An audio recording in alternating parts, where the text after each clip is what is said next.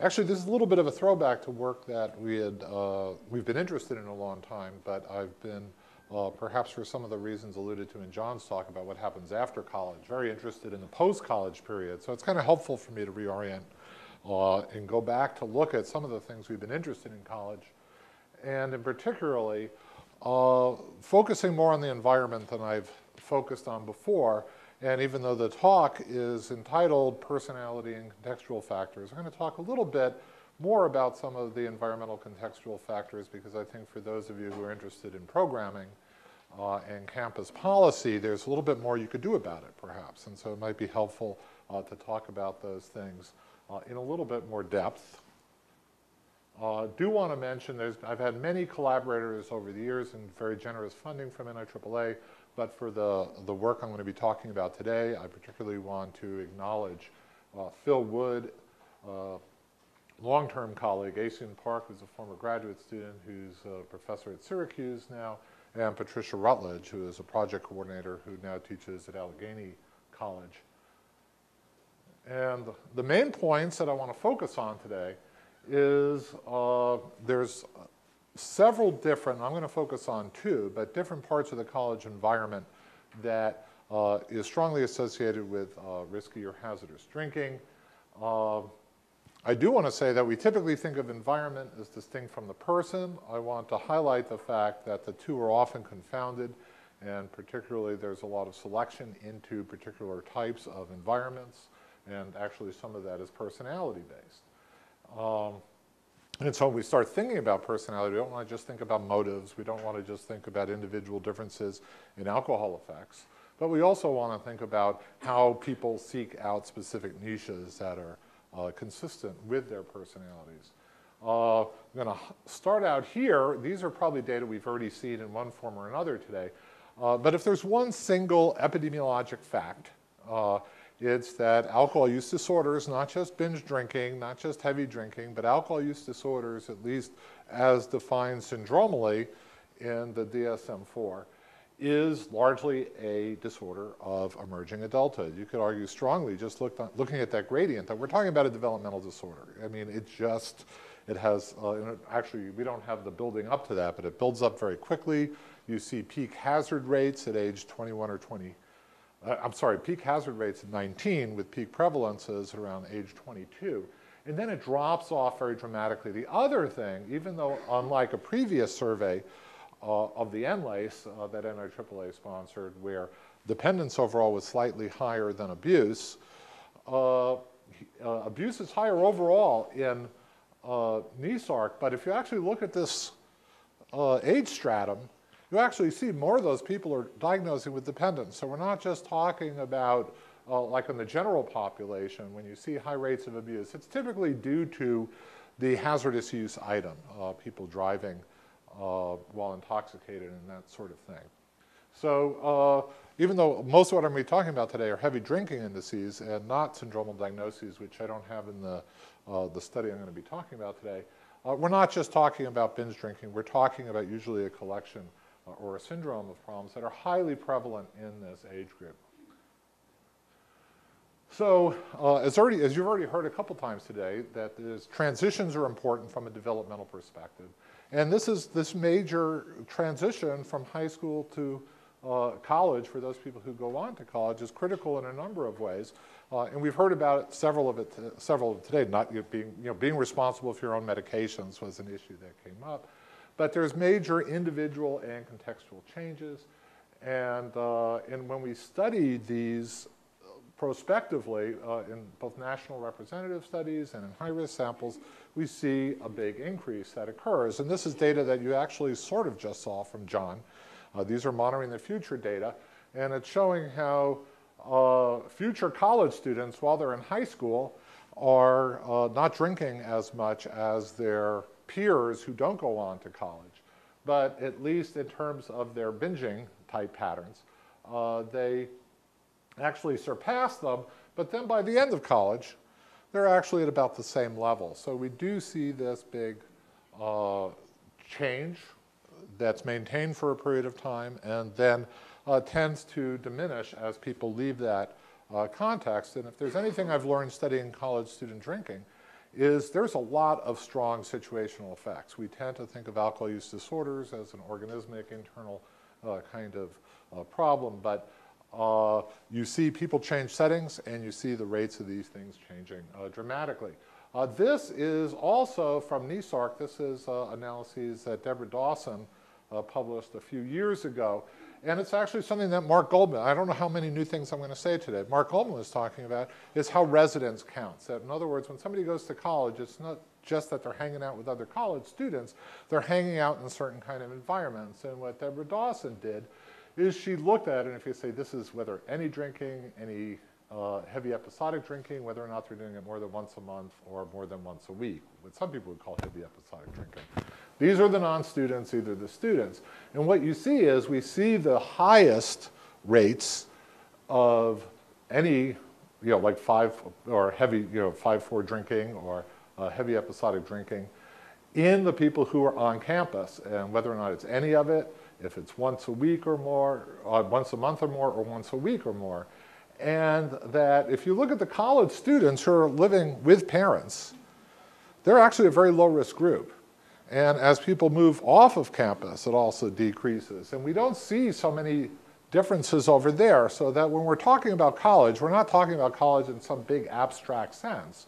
We're really talking about a certain kind of self-contained environment, and some of the variability across campuses that were alluded today reflects to the extent something is more residential versus non-residential, urban versus non-urban.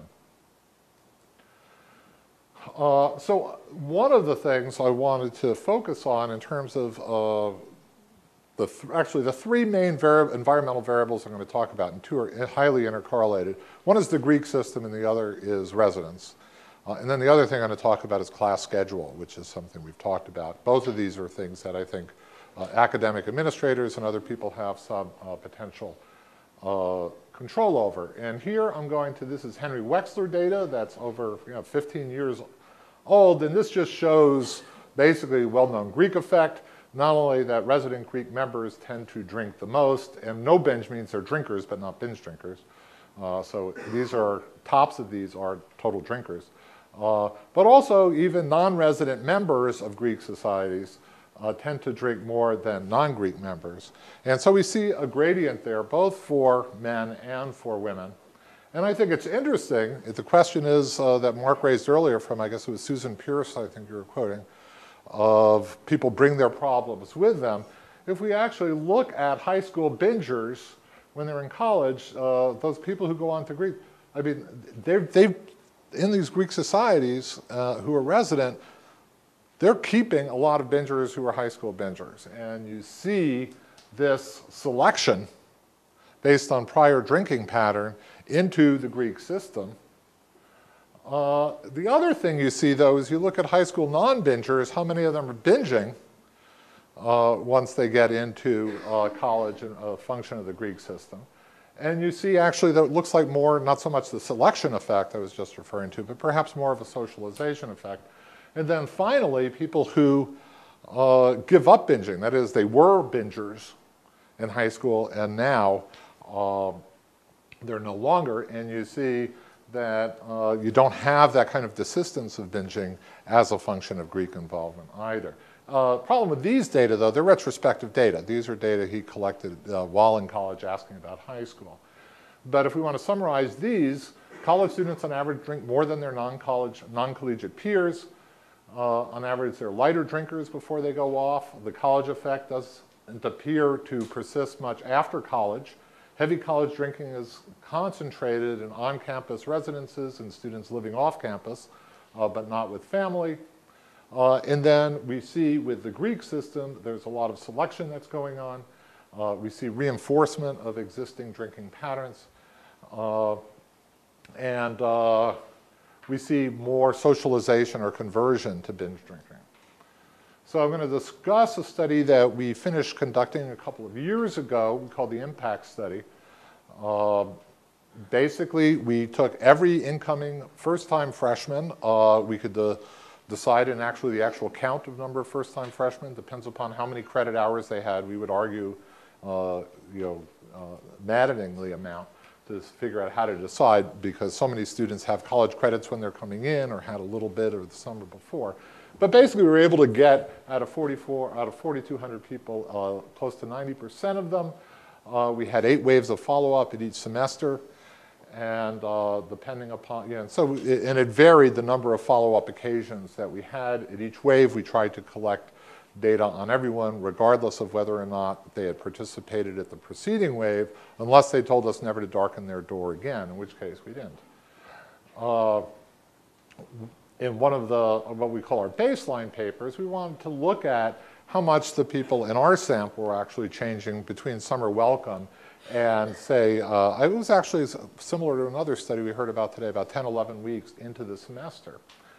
So we wanted to characterize pre-college variables that predicted this increase, and just to characterize the amount of increases we were seeing, we asked about how often you get high or drunk, how often did you get drunk. We asked about 5+ drinking, and you could see the frequencies here. And across the board, we saw, as you would expect, increases both for men and women across these alternative measures of heavy drinking. This is a very busy slide, so I'm just going to highlight a couple of things here. One is if we look at just predicting first semester drinking from pre-college drinking, we have 46% of the variance. We throw a lot of other variables in. And after we throw all of these things in, we get it up to 54%. You know, so for one, there is this tremendous continuation of drinking pattern that we're seeing as we go on. But if we do want to highlight a few of the important findings, I would say, is one is college pre-drinking norms. And then the other is this pre-college, what we call college party motivation, people who say they want to go on to college in order to have a good time and to party. Those are probably the only 2 variables we're getting much unique prediction out of when we think about this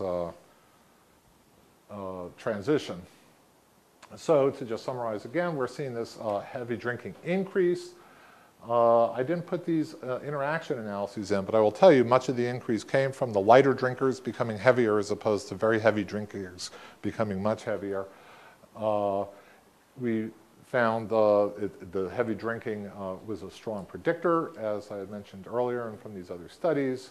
And college party motivation, cigarette use, and religiosity were all important predictors of that change, uniquely above it. So the next piece I want to go on to is to actually dig down a little bit beyond what most studies do when they look at the Greek effect, and that is to actually look at what we call here microenvironments of residence hall and specific Greek houses. So we wanted to investigate self-selection again. We know that people self-select into the Greek system. But we also wanted to know beyond that, are they selecting into specific Greek houses on the basis of drinking? And then, even though we didn't expect to see much, what about residence halls? Residence halls are semi-random, but they're not totally random. You could have preferences for roommates, and a lot of universities now are organized around things like freshman interest groups. They could be called different things. So there are selections that are occurring, even though it might not be as obvious. And so, again, the typical study compares selection into fraternity versus residence hall, say. There's some complexities of our study that I'm going to mention in a minute, including the difference between men and women and when they could affiliate. But we were interested not just in this difference, but whether or not we could find differences here in terms of the specific residence unit, in terms of both what pre-existing drinking patterns may have existed and how much there may have been different socialization rates and how they affected folks. So this just as a function of these different groups, and I'm just going to describe the complexity here. You could have men live in the residence hall, and if they were Greek, they lived in the Greek houses. There were some people that were in between, and we threw them out. It made things complex. For the women, in their first year, they were not allowed to live in the houses. They had to live in the residence halls, even though they could pledge and become a part. So those complicate a little bit the analyses that I'm going to show. But I do want to highlight one thing here that we see is in terms of whether or not people are going to select into living type, that is fraternities or non-fraternities, for the men, we see pre-college drinking, heavy drinking, defined either as 5+ drinking or 12+ drinking as being predictive. For who's going to be a sorority member, we see at least for the 5+ drinking selection as well. So these people who are heavier drinkers are selecting into the Greek system.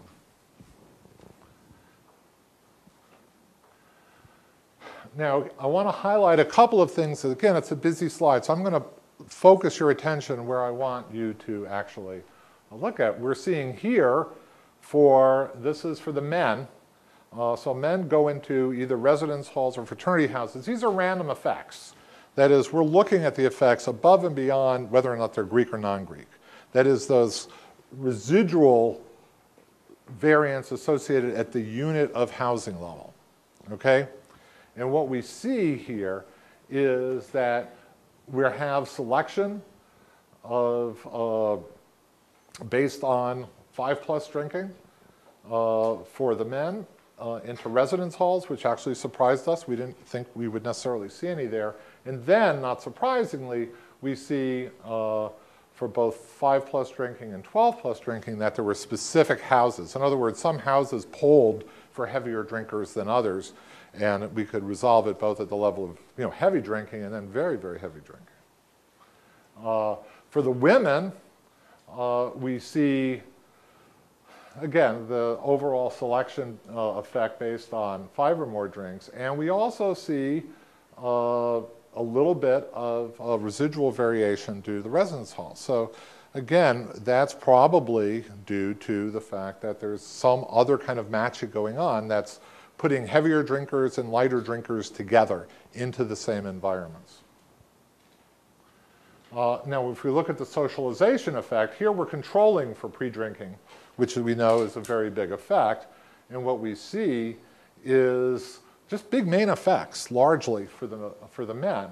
That is, if you're in a fraternity, you get a bigger effect increase. But we don't see a lot of at the 5+ drinking. But for the really excessive drinking, for the really excessive drinking, the 12+, here we see actually this is really distinguishing a number of the fraternities, the ones that are promoting the really high excessive drinking.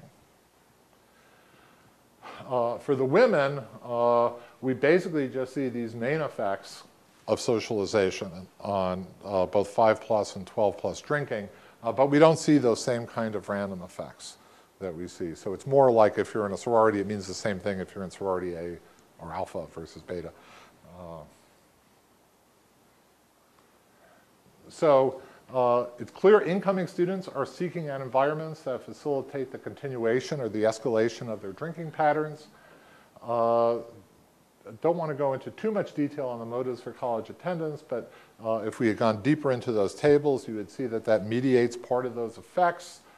And then living in certain fraternity houses associated with greater socialization and extremely risky drinking than other ones.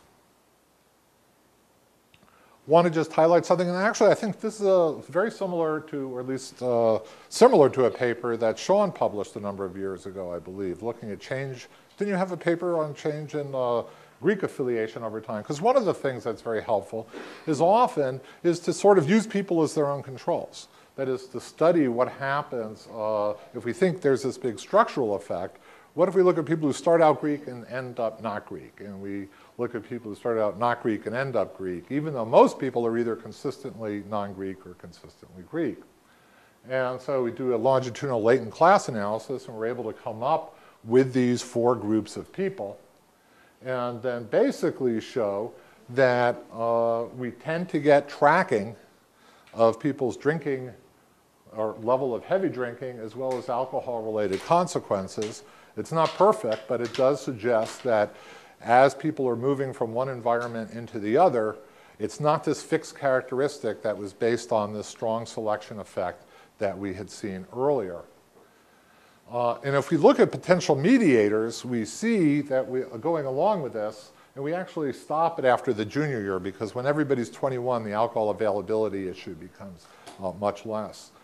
And one of the things we do find is we have potential mediators like availability and pure drinking norms tracking these. So just to summarize here, changes in Greek status are associated with changes in alcohol-related environmental variables, such as peer norms and alcohol availability, as well as changes in alcohol use behaviors. And I didn't go through this here, but we could also show a number of ways Greeks are different at baseline, but even controlling for the way they're different at baseline, we're able to show as environment changes, these other things change as well. So I'm going to take basically 2 minutes to go over this, since I have 5 minutes total, and then 3 minutes on the last bit I want to cover. So one of the things that's been out there, and in fact was in that college report that Mark alluded to earlier, was this notion of Friday class schedule could affect Thursdays, even though there was virtually no data in the literature. It was just kind of common lore. And so we went out to see to what extent that could be. And if we look at men, first of all, we demonstrate this Thirsty Thursday. This 1, 2, 3, 4, 5, 6, 7, 8 here refers to semester in college, or at least the first 4 semesters, actually first 8 semesters of college. Not everybody graduates who even stays continually enrolled within 4 years. And what you see is the weekend starts early, and it starts early both for men and for women. And so we wanted to see, okay, could we dig down, drill down a little bit further in this? And then we looked at the time. This is the earliest Friday class you have and the number of drinks you have on Thursday night. And what you see is a pretty strong gradient up to about here. And you see it both for men and women. And I believe this is still the strongest demonstration of this phenomenon, which I think has tremendous policy implications. The other piece here is, well, what did I just show? Okay, we have it by sex here. And then the other piece I wanted to say is this looks like it's heavily moderated by level of Greek involvement too. So here we have another. So there's this effect of day of the week, but there's also the effect of Greek involvement. And I just realized something I had here too. One of the other things too is I just want to mention is that we also restrict these analyses to people who had variance on that over the 4 years of college to make it more of what's called a case crossover design in epidemiology, to make sure we weren't picking up too much selection in those kinds of analyses and were able to replicate those effects. So I'm going to very quickly go through. We know personality is important from a variety of different kinds of studies, the 2 biggies being disinhibition and neuroticism. There are data suggesting an important reason is motivations for use, and we've already heard a bit about motivations today. This is a slide from my colleague Lynn Cooper, who suggests that drinking to enhance is related to positive emotionality and social emotional enhancement expectancies. Actually, we're seeing this, just the top number there. And then negative emotions with drinking to cope. Actually, there's this is the first study in here. It's a very robust finding, much stronger findings, internationally replicated on numerous occasions. We have data to show how it works prospectively and in change. It might even be related to maturing out of drinking problems as personality and motives change. Another one is that I've been interested since my graduate school days is different personalities react to alcohol differently and have differential reinforcement value. And we have Duke scholar, wasn't William McDougall at Duke? He founded the psychology. That's what I thought. William McDougall was probably the most famous English-speaking psychologist in the first part of the 20th century. He was the William James Professor of Psychology at Harvard. And in a 1920 paper, he talked about how the extrovert became more radically disinhibited than the introvert in Journal of Abnormal and Social Psychology. And so, so here is, 80 years after McDougall saying, here's McDougall said this first, and many people have since followed. But this last piece I'm going to talk about is environmental selection. And the basic notion is individuals select into different environments, in part because of personality traits. Some of these environments impose risk for alcohol problems. And the last 2 points, or subpoints, I think are unique and important. Some selection may be related to drinking aspects of the environment. Some may be incidental, but still put somebody at high risk. So that's what these last couple slides I'm going to show you, that there may be different forms of personality environment covariation associated with risk for alcohol problems. And this is just a simple slope-intercept model where we're modeling drinking during the first semester of college and then change over the next 3 years. Here is the basic model. We have pre-college heavy drinking looking at Greek status. So this is our environmental variable we're looking at here. And we see both a strong selection effect here with these coefficients. And then we see a socialization effect to drinking during the first semester. And then also on the slope. So we see Greek, people are selecting into the Greek system. There's a socialization effect that's immediate, and there's also a continuing one. Plus, if we look at this pre-college heavy drinking, we do see that there's also that strong prediction. What we do is then we add personality traits and say, how does that reflect both pre-college heavy drinking and affiliation with the Greek environment? The thing I want to highlight here is that if you look at, there's virtually no association between pre-college drinking and extroversion. But there is with Greek affiliation. It's 0.39 and 0.42, so it's pretty hefty. And it puts somebody into the pre-college heavy drinking. Actually, the novelty seeking, after we control for the heavier drinking later, we don't really see the same kind of prediction we would expect to see it to the Greek system. After we control for the pre-college heavy drinking, there's a kind of suppression going on there. So people are selecting into the Greek system on personality. One is the partying, and the other is perhaps the social aspects of living in a Greek house, the service orientation that are associated with Greek houses. But once they're there, they've put themselves at risk. And so I think when we're thinking about how does personality relate to environmental selection, we could think of them as being, and really in two ways. One related to the drinking itself. The other is being in a house where a lot of drinking goes on, but they want to be in that house for other reasons. But then they put themselves under high exposure. So for personality selection, individuals select into this both for traits related to alcohol seeking and traits that are incidental to drinking, but it still puts them at high risk. And so I think understanding personality-based environment selection requires understanding the fit between the trait and the needs the environment will satisfy. And I think there's a lot of prevention implications for that. And I think just some closing comments, since I'm out of time. Is that right? End. Okay. I think I do want to say there are personality-based interventions that have been developed and are still being developed to try and satisfy some of these. But also, we've had, since our study was published on class schedule, and I've not seen the outcomes, a number of universities have tried to reinstate, like Reclaim Fridays, and put them back. And to the extent we have good evaluations of those, we'll see whether or not there's actually a causative effect or not there. The other piece is when we're thinking about